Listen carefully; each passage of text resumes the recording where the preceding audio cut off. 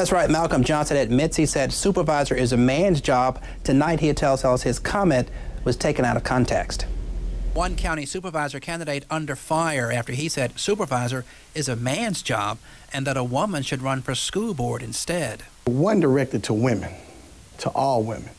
It was directed towards the young lady name that I called on the radio. Malcolm Johnson said the comment was directed at Rokia Lumumba, the sister of Mayor Chokwe Antar Lumumba. According to Johnson, when he made the remarks, there was talk Ms. Lumumba might run against incumbent District 1 Supervisor Robert Graham. It's taken out of proportion. And Malcolm Johnson is not against women being supervisors. I'm not even against women being the President of the United States.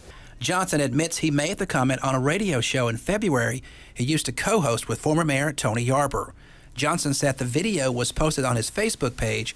We searched the page, but didn't find that video. You know, this go back months and months ago. And why is it just not coming up in 2 weeks for the election, 3 weeks for the election? Now, all of a sudden, old videos and things and circulating. Johnson is facing 5 opponents in the Hinds County District 5 August 6 Democratic primary, including one woman, Patty Patterson. I think very little of it, because it didn't pertain to me personally.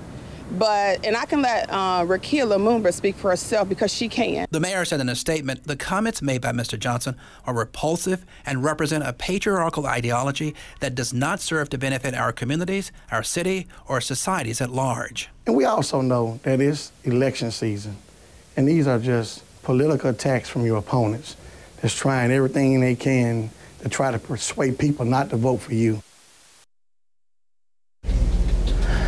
Now, Johnson said he reached out to Ms. Lumumba to apologize. He called her, actually, but she hadn't returned his phone calls. We reached out to her to get a comment, but we were told she was out of town and not available for comment. Live in the newsroom, Ross Adams, 16 WAPT News.